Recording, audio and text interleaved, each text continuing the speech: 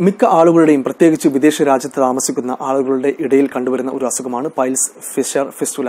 പൊതുവെ ഈ രോഗം വന്നാൽ മിക്ക ആൾക്കാരും മറ്റുള്ളവരിൽ നിന്നും രഹസ്യമായി സൂക്ഷിക്കുകയാണ് പതിവ്. അസഹനീയമായ വേദന കൊണ്ട് വളരെയധികം ബുദ്ധിമുട്ടുന്ന ഒരു അവസ്ഥയിലേക്കാണ് ഈ രോഗം നമ്മളെ തട്ടിവിടുന്നത്.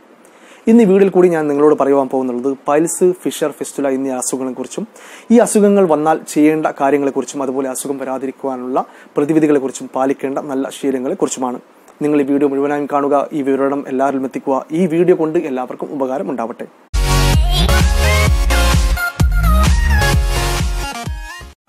Hello everybody, welcome to my YouTube channel best tips by Hashim. എന്താണ് പൈൽസ് ഫിഷർ അതുപോലെ ഫിസ്റ്റുല എന്ന രോഗം? പൈൽസിനെ മലയാളത്തിൽ മൂലക്കുരു എന്നാണ് അറിയപ്പെടുന്നത്. അതുപോലെ ഇംഗ്ലീഷിൽ ഹെമറോയിഡ് എന്നും പറയുന്നു. ഇത് യഥാർത്ഥത്തിൽ ഒരു കുരുവാണോ?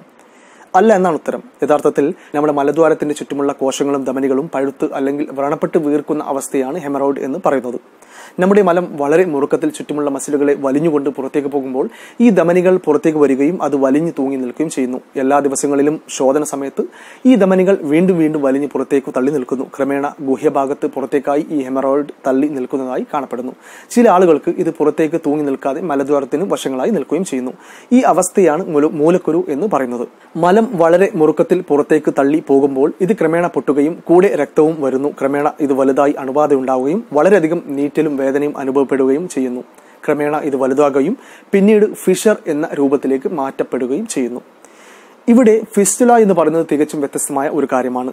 മലം പുറത്തേക്ക് പോകുന്നത് മലദ്വാരത്തിൽ കൂടിയാണെന്ന് നമുക്കെല്ലാവർക്കും അറിയാം. എന്നാൽ ചില ആളുകൾക്ക് മലദ്വാരത്തിന് സമാനമായി മലദ്വാരത്തിന്റെ പുറത്ത് അതിന്റെ വശങ്ങളിലായി വേറെ ഒരു ദ്വാരം ഉണ്ടാവുകയും മലദ്വാരത്തിൽ കൂടി പോകുന്ന മലം ഈ പുതിയ ദ്വാരത്തിൽ കൂടിയും ചെറുതായിട്ട് പുറത്തേക്ക് വരുന്നു. ഈ അവസ്ഥയാണ് ഫിസ്റ്റുല എന്ന് പറയുന്നത്. അപ്പോൾ നമ്മൾ മൂലക്കുരു എന്താണെന്നും ഫിഷർ എന്താണെന്നും ഫിസ്റ്റുല എന്താണെന്നും മനസ്സിലാക്കി. ഞാൻ മുമ്പ് പറഞ്ഞതുപോലെ മൂലക്കുരു അഥവാ ഹെമറോയിഡ് വന്നാൽ നമ്മുടെ ഭക്ഷണക്രമങ്ങൾ മാറ്റുന്നത് കൊണ്ട് ഒരു പരിധിവരെ ഈ അസുഖം മാറ്റുവാൻ സാധിക്കുന്നതാണ്. പുറത്തേക്ക് പോകുന്ന മലം വളരെ മൃദുവായി പോകുന്നതോടുകൂടി മലദ്വാരത്തിലെ വശങ്ങളിലുള്ള മൂലക്കുരു അഥവാ ഹെമറോയിഡ് ചുരുങ്ങുകയും സുഖപ്പെടുകയും ചെയ്യുന്നു. എന്നാൽ ഇത് വലുതായി ഫിഷർ ആയാൽ സർജറി ചെയ്യുന്നതാണ് ഉത്തമം. അതുപോലെ ഫിസ്റ്റുല വന്നാലും അത് സർജറി ചെയ്ത് ഇല്ലാതാക്കുകയാണ് വേണ്ടത്. ഫിഷറും ഫിസ്റ്റുലയും സർജറി ചെയ്ത് എത്രയും പെട്ടെന്ന് മാറ്റേണ്ടതാണ്.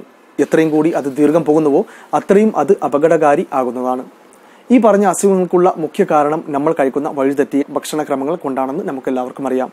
നമ്മുടെ യുവതലമുറകൾ ഇപ്പോൾ ഫാസ്റ്റ് ഫുഡിന്റെയും ജങ്ക് ഫുഡിന്റെയും പിറകെയാണ്. സാധാരണ വീട്ടിലുണ്ടാക്കുന്ന നാടൻ വിഭവങ്ങളൊന്നും അവർക്ക് വേണ്ട. ജങ്ക് ഭക്ഷണങ്ങൾ അതുപോലെ ഫാസ്റ്റ് ഫുഡ് കഴിക്കുന്നത് മൂലം അവരുടെ ദൈനംദിന ദഹന പ്രക്രിയക്ക് കാതലായ മാറ്റം വരികയും അവർ കഴിച്ച ഭക്ഷണം നേരെ ചൊവ്വ ദഹിക്കാതെ വരികയും അത് അവരുടെ കുടലിൽ തങ്ങി നിൽക്കുകയും ശേഷം മലബന്ധം പോലെയുള്ള അസുഖങ്ങൾ വരികയും ക്രമേണ അവർക്ക് പൈൽസ് ഫിഷർ ഫിസ്റ്റുല എന്നീ രോഗങ്ങൾ വരികയും ചെയ്യുന്നു. ഒരാൾക്ക് പൈൽസ് പിടിപെട്ടാൽ ആദ്യം എന്താണ് ചെയ്യേണ്ടത്? ഈ അസുഖം വന്നാൽ തീർച്ചയായിട്ടും ഭക്ഷണം നിയന്ത്രിച്ച് കൊണ്ടുപോകുക എന്നുള്ളതാണ്. ഭക്ഷണക്രമം മാറ്റുന്നത് മൂലം ഒരാൾക്ക് പൈൽസിനെ തീർച്ചയായിട്ടും നിയന്ത്രിക്കുവാൻ കഴിയുന്നതാണ്. എന്നാൽ ഒരാൾക്ക് ഫിഷർ അതുപോലെ ഫിസ്റ്റുലയോ പിടിപെട്ടാൽ എന്താണ് ചെയ്യേണ്ടത്? ഒരാൾക്ക് ഫിഷർ അതുപോലെ ഫിസ്റ്റുലയോ പിടിപെട്ടാൽ ഉടനടി ഒരു പ്രോക്ടോളജിസ്റ്റിനെ കാണിച്ച് വേണ്ട വിധത്തിലുള്ള ഉപദേശങ്ങൾ എടുക്കേണ്ടതാണ്. ശ്രദ്ധിക്കുക, പ്രോക്ടോളജിസ്റ്റിനെ കാണിച്ച് വേണ്ട വിധത്തിലുള്ള ഉപദേശങ്ങൾ എടുക്കേണ്ടതാണ്. ഫിഷർ ഫിസ്റ്റുല രോഗം പിടിപെട്ട ഒരാൾ ഒരു സാധാരണ ഡോക്ടറെ അടുത്ത് പോകുന്നതിനേക്കാൾ ഒരു പ്രോക്ടോളജിസ്റ്റിനെ പോയി കാണിക്കലാണ് ഉത്തമം. ഫിഷർ അതുപോലെ ഫിസ്റ്റുല കഴിയുന്നതും സർജറി ചെയ്ത് മാറ്റേണ്ടതാണ്. ഞാൻ ഇതിനു മുമ്പ് എന്റെ ഈ യൂട്യൂബ് ചാനലിൽ പൈൽസ് ഫിഷർ ഫിസ്റ്റുല എന്നീ രോഗങ്ങൾ എന്താണെന്നതിനെ കുറിച്ച് വളരെ കൃത്യമായി വിവരിച്ചുകൊണ്ടുള്ള ഒരു വീഡിയോ അപ്ലോഡ് ചെയ്തിരുന്നു. ആ വീഡിയോയ്ക്ക് വളരെ നല്ല പ്രതികരണമാണ് എനിക്ക് കിട്ടിയിരുന്നത്. ആ വീഡിയോ കണ്ട് വളരെയധികം പേർ എന്നോട് അവരുടെ നിലവിലുള്ള പൈൽസ് അസുഖങ്ങളെക്കുറിച്ചും അവർ അനുഭവിക്കുന്ന വേദനകളെക്കുറിച്ചും അനുഭവങ്ങൾ പങ്കുവച്ചിരുന്നു. അതുപോലെ ഈ രോഗം വരാതിരിക്കുവാനുള്ള മുൻകരുതലുകളെയും ഭക്ഷണക്രമങ്ങളെയും കുറിച്ചും മരുന്നുകളെക്കുറിച്ചും വളരെയധികം പേർ എന്നോട് ചോദിച്ചിരുന്നു. പൈൽസ് രോഗം പിടിപെടാതിരിക്കാൻ അല്ലെങ്കിൽ പൈൽസ് രോഗം പിടിപെട്ട ഒരാൾ ഏറ്റവും അധികം ശ്രദ്ധിക്കേണ്ടത് അവരുടെ ശോധന മുറുകി അല്ലെങ്കിൽ വലിഞ്ഞു പോകാൻ പാടില്ല എന്നുള്ളതാണ്. മൃദുലമായി പോകുവാനുള്ള ഭക്ഷണക്രമം ഉണ്ടാക്കുക. ശോധന ഒരിക്കലും മുറുക്കത്തോടെ പോകുവാൻ അനുവദിക്കരുത്. ശരീരത്തിന് ശരിയായ ഭക്ഷണക്രമങ്ങളും അതുപോലെ വ്യായാമമാണ് വേണ്ടത്. പൈൽസ് രോഗം ഉള്ളവർ എന്തെല്ലാം ഭക്ഷണങ്ങളാണ് ഉൾപ്പെടുത്തേണ്ടത് എന്ന് നമുക്ക് നോക്കാം. പൈൽസ് രോഗമുള്ള ഒരാൾ ധാരാളം ഫൈബർ ഉള്ള ഭക്ഷണങ്ങളാണ് കഴിക്കേണ്ടത്.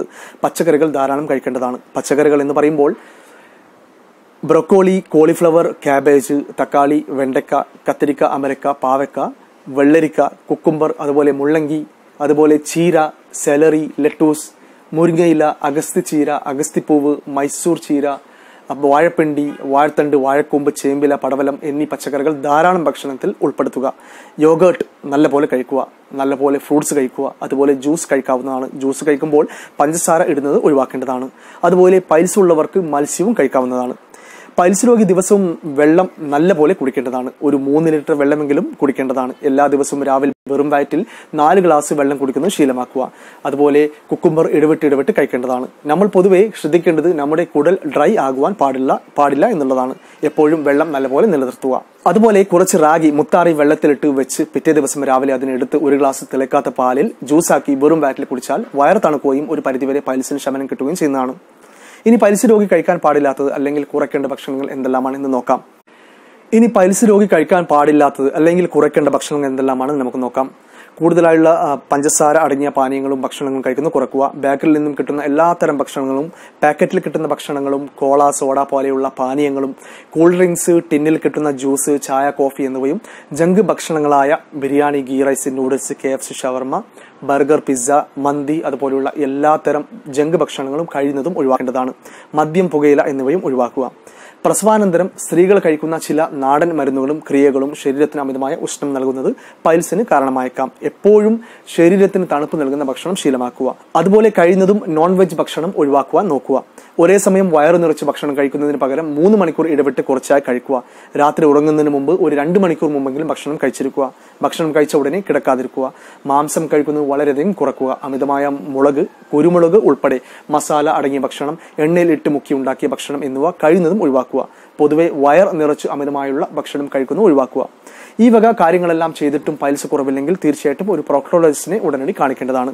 നിങ്ങൾ കഴിയുന്നതും ഇതുപോലെയുള്ള വളരെ വിജ്ഞാനപരമായുള്ള വീഡിയോകൾ നിങ്ങളുടെ വാട്സ്ആപ്പ് ഗ്രൂപ്പിലോ ഫേസ്ബുക്ക് പേജിലോ കൂടാതെ മറ്റു എല്ലാ മാധ്യമങ്ങളിലും കൂടി ഷെയർ ചെയ്യുമെന്ന് ഞാൻ വിശ്വസിക്കട്ടെ. നമ്മുടെ ഒരു ഷെയർ വേറെ ഒരാളുടെ ജീവൻ രക്ഷിക്കും എന്നുള്ളത് കൊണ്ട് ഇതിനെ നമ്മളാൽ കഴിയുന്ന ഒരു നല്ല കാര്യമായി കരുതി എല്ലാവരിലും എത്തിക്കുക. ഇനിയും ഇതുപോലെയുള്ള വളരെ വിജ്ഞാനപരമായുള്ള വീഡിയോകളുമായി ഞാൻ നിങ്ങളോട് അടുത്ത് വരുന്നതാണ്.